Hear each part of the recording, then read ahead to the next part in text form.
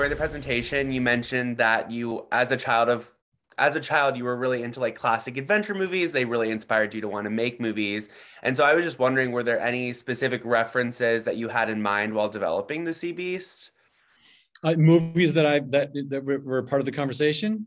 Well, certainly, King Kong. King Kong was one that we talked about a lot as an example of a really great monster movie that had these huge set pieces, and but also there was connection. You know what I mean? There was a relationship. You got to really know and empathize with the monster. That was something that we talked about a lot.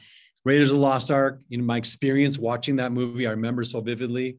That left such an impression on me. So certainly those movies. Later on, I was as I got a little older, I was able to appreciate Lawrence of Arabia as one of the great films, and as far as like pure scope and ambition, that to me was one that we referenced. Of course, like there's this party that just loves the old Godzilla movies. You know what I mean? Like as a kid, those things were so cool. And you know what? I was the right age for Clash of the Titans when it came out. The original Clash of the Titans, and found that really, really thrilling. And there's something about that stop motion look that still kind of like stirs something in me that I really love. Definitely.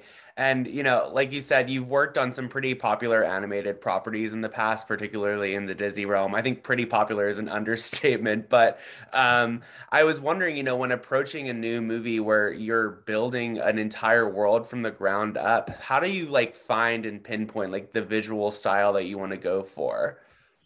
Well, it's definitely story dependent, right? And I think in this case, we knew, or I knew right away, that one of the main things I wanted for this film, more than anything I've ever worked on before, is this feeling of immersion, right? So other movies that we talked about a lot were Lord of the Rings, or shows like Game of Thrones or Blade Runner, movies where you really felt this deep history that led up to the moment where the story began, and a sense of a complete and comprehensive world. And so that was really kind of one of the things that kind of guided us in our design, is really wanting it to feel like an authentic, plausible world that took itself seriously. That was one of the things that we knew was going to influence the design. And what it meant was really sweating the details, really not having anything that would break the spell. And that's a story thing and a design thing, right? Like story wise, we didn't have any modern references or anything that would sort of take you out of this world just for the sake of a joke or something, and in design wise, everything had to, if there was any aspect of the design that broke the spell, it's almost like the entire house of cards crumbles, and so it's a demanding approach to go for something that feels this immersive. But I trusted that I worked with really, really talented people, and they were able to pull it off. Yeah, and I mean, we're introduced right away to two characters, Jacob and Maisie, who it does feel very lived in. I found myself, I think I saw like 40 odd minutes of footage, and, we're just brought into this world that I thought was it kind of immediately hooked me. And, we're left with a cliffhanger of sorts. I won't give it away, but is there anything you can tease about more of Maisie and Jacob's journey in the movie? I don't think so. I mean, of course, some of what I want to do is protect the experience of anyone. That's like the thing that's so important to me is I want to protect the experience of anyone who watches the movie, including you. I want everyone to have the best possible experience the first time they watch it. I would say that it's probably becoming clear that based on what you've seen, that is really an important relationship, like the central relationship of the movie, and the two of them are going to go through a lot together. I would say that, but maybe not much more. I have to be careful because, we make it so that people can enjoy it. And that first time you ever see it, that's one of those things that we talk a lot about as far as how we talk about the movie and what we release. It's a lot of what you want to do is protect people from knowing too much. And I certainly want to be protected and go in to watch a movie where I can really kind of experience the surprises So I'll just stop there. Sounds good. I'm a I talker. guess. I'll keep going. So, on a broader scale, then, there's so much history to draw from: real life piracy, sailing, seafarer adventures, to like lore and mythology about like actual creatures that have, quote unquote existed. So, how much do you let that like influence the direction you take with the film versus like when do you decide to be like, okay, I need to sort of stop looking at these things and push forward with my own imagination? Mm. That's a really good question because like the design is such a product of so many things that get distilled into the design and then often has to go through a designer's hands, right?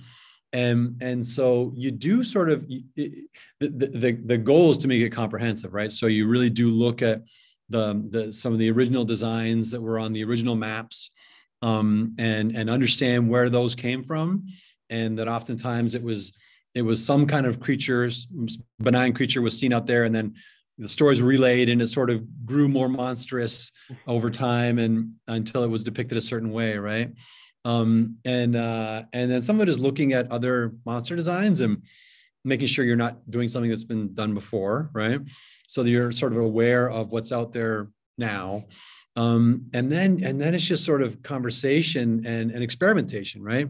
Because it's not like you just sort of take all these things and then just spit out a design. You then embark to do dozens and dozens and maybe hundreds of sort of iterations of creatures, and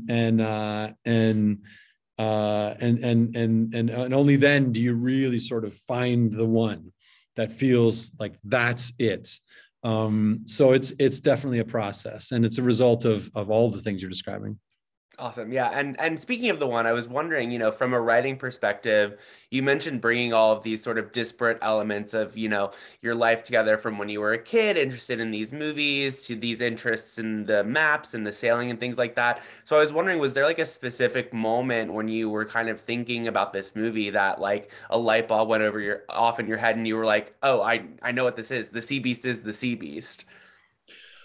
Oh boy, it's funny because like it would start with something much more vague and cloudy. Like I'd like to make a movie that feels like this, and then you kind of sit with it. And in my case, it was many, many years of just on my spare moments, kind of revisiting it, and it starts to sort of sharpen and take form over the course of years. And then even when coming here and meeting all the people that were going to be part of the process of making the movie, it's still evolves and changes, and I really wanted to always be testing it and saying, is this the best version? Could it be better? So there's never that moment where you go, I know what this needs to be. It's like, let's find what the best version of this movie is. And it's almost like, I think through lots of experience, I don't fool myself into thinking that early on I'm making the movie. I'm just experimenting, and I'm making the tool with which to find what the movie will be, and I think that way you just make sure that you're not getting stuck or settling. You're always trying to find the best possible version, which then allows all these amazing people around me to have a voice and to help me make the movie better. And if things are going well, oftentimes I'm just a conduit to allow other people's amazing ideas to get into the movie. So yeah, it's almost like when it's done, then you go, aha, now I know what the movie is. You know what I mean? It's not Yeah. at the beginning, it's at the end. So 3 years later, you're like, all right.